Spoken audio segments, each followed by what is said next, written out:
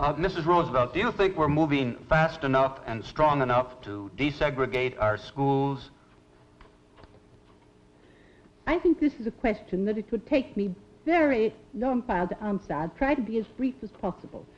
I think in the North, we should move extremely quickly. We only have one step to take for desegregation.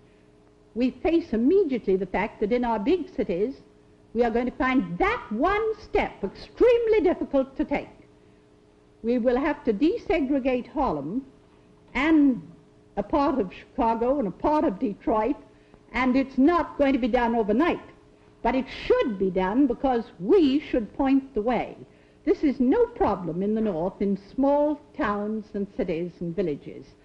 But in the few big cities, it's the one step that has to be taken, and it's a difficult one, and it can't be taken overnight. Well, do you feel that we're... Now, in the South, you cannot. I beg your pardon. But in the South, you cannot move that quickly. The first step that has to come in the South is the protection of every citizen in his right to vote. That's the first step. The other things follow, and there are 5 steps that will have to come about in the South. It can't happen overnight, and it will be slower than in the North. But I do not think we want violence. I think we want understanding. I think we want education. I think we want to move. But we can't stand still. We must move, but we must move with wisdom.